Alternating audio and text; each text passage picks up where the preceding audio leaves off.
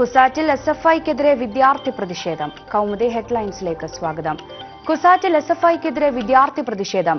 ആസിൽ എന്ന വിദ്യാർത്ഥിയെ SFI നേതാക്കൾ കാറിടിച്ചു വീഴ്ത്തിയെന്നാരോപിച്ച് അഡ്മിനിസ്ട്രേറ്റ് ബ്ലോക്കിന് മുന്നിൽ വിദ്യാർത്ഥികൾ പ്രതിഷേധിക്കുന്നു. ആരോപണ വിധേയരായ നേതാക്കളെ പുറത്താക്കണമെന്ന ആവശ്യം. ആസിലിനെ ആക്രമിച്ചത് പ്രജിത്, രാഹുൽ എന്നിവർ ചേർന്നെന്ന് വിദ്യാർത്ഥികൾ. ഹോസ്റ്റലുമായി ബന്ധപ്പെട്ട് കഴിഞ്ഞ ദിവസങ്ങളിൽ SFI KSU സംഘർഷം നടന്നിരുന്നു. അന്ന് നേതാക്കളെ പിടിച്ചുമാറ്റാൻ മർദ്ദനമേറ്റ വിദ്യാർത്ഥി ചെന്നിരുന്നു. ഇതിലെ വിരോധമാണ് ആക്രമണത്തിന് കാരണമെന്നും എന്നാൽ ഇത് SFI KSU സംഘർഷങ്ങളുടെ ഭാഗമല്ല എന്നും വിദ്യാർത്ഥികൾ. ആരോപണ വിധേയനായ പ്രജിത് മുൻപും സമാന സംഭവങ്ങളിൽ പ്രതിയെന്നും വിദ്യാർത്ഥികൾ ആരോപിച്ചു.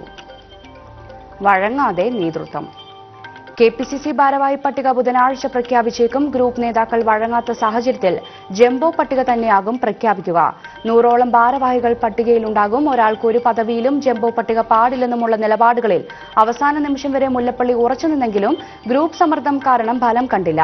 തർക്കം തുടർന്നാൽ പട്ടിക ഇനിയും വൈകുമെന്നതും മുല്ലപ്പള്ളി വഴങ്ങാൻ കാരണമായി. മുതിർന്ന നേതാവ് KV തോമസ് വർക്കിംഗ് പ്രസിഡന്റ് സ്ഥാനത്തേക്ക് എത്തുമെന്നാണ് സൂചന. ഇദ്ദേഹത്തെ ഡൽഹിയിലേക്ക് വിളിപ്പിച്ചിട്ടുണ്ട്.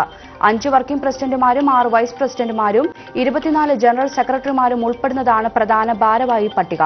K. സുധാകരനും കൊടിക്കുന്നിൽ സുരേഷിനും പുറമെ I ഗ്രൂപ്പിൽ നിന്ന് VD സതീശനും A ഗ്രൂപ്പിൽ നിന്ന് PC വിഷ്ണുനാഥും വർക്കിംഗ് പ്രസിഡന്റുമാരാകും. സെക്രട്ടറിമാരായി 60 പേരുടെയും എക്സിക്യൂട്ടീവ് കമ്മിറ്റിയിലേക്ക് 50 പേരുടെയും പട്ടികയാണ് ഗ്രൂപ്പ് നേതൃത്വങ്ങൾ നൽകിയത്. ഇതിനു പുറമെ MPമാരുടെ നോമിനികളും ഉൾപ്പെടും. ഏറ്റുമുട്ടലില്ല എന്ന് ബാലൻ.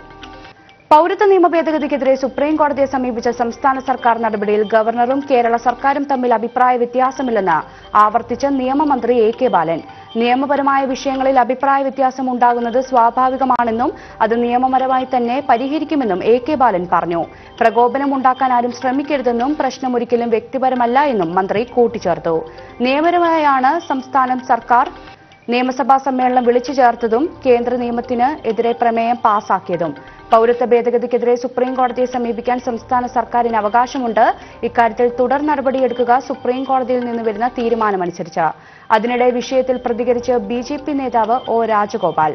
ഗവർണർ മര്യാദ ലംഘിക്കുന്നു. ജനങ്ങളുടെ മുന്നിൽ പോരടിക്കുന്നത് ശരിയല്ല. സർക്കാരും ഗവർണറും സംയമനം പാലിക്കണം. ഇരുവരും ചുമതലകൾ അറിഞ്ഞ് പ്രവർത്തിക്കണമെന്നും O. രാജഗോപാൽ MLA പറഞ്ഞു. ലവ് ജിഹാദിൽ തർക്കം. ലവ് ജിഹാദ് പൗരത്വ വിവാദങ്ങളിൽ സീറോ മലബാർ സഭയിൽ തർക്കം രൂക്ഷം.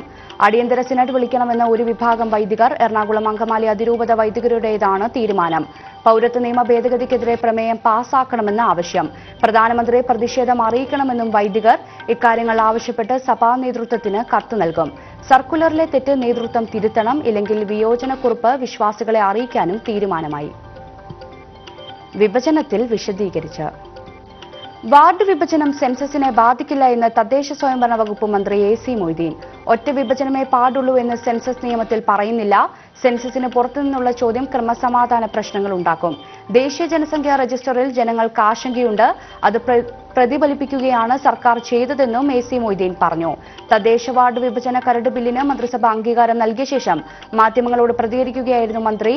ഈ മാസം 30 മുതൽ നിയമസഭാ സമ്മേളനം ആരംഭിക്കാനും മന്ത്രിസഭാ യോഗത്തിൽ ധാരണയായി. സഭാ സമ്മേളനത്തിന്റെ ആദ്യ ആഴ്ച തന്നെ വാർഡ് വിഭജന ബിൽ അവതരിപ്പിച്ച് പാസാക്കാനാണ് സർക്കാർ ശ്രമം. കേരളത്തിൽ NPRും പൗരത്വ രജിസ്റ്ററും നടപ്പാക്കേണ്ടതില്ല എന്ന് മന്ത്രിസഭാ തീരുമാനം. എന്നാൽ സെൻസസുമായി സഹകരിക്കും. സർക്കാർ ഇക്കാര്യം കേന്ദ്ര സെൻസസ് കമ്മീഷണറെയും സംസ്ഥാന സെൻസസ് ഡയറക്ടറെയും അറിയിക്കും. ജനസംഖ്യാ കണക്കെടുപ്പിനൊപ്പം NPR നടപ്പാക്കുന്നത് ജനകീയ പ്രതിഷേധത്തിന് കാരണമാകുമെന്ന വിലയിരുത്തൽ. സെൻസസിൽ നിന്ന് 2 ചോദ്യങ്ങൾ സംസ്ഥാനം ഒഴിവാക്കും. ജനന തീയതി, മാതാപിതാക്കളുടെ വിവരം എന്നിവയാണ് ഒഴിവാക്കുക. 2 ചോദ്യങ്ങളും അനാവശ്യമെന്ന് സംസ്ഥാനം. കൗമുദി ഹെഡ്ലൈൻ സമാപിക്കുന്നു. പ്രധാന വാർത്തകളുമായി 1 മണിക്കൂറിന് ശേഷം സേതുലക്ഷ്മി ചേരും. നമസ്കാരം.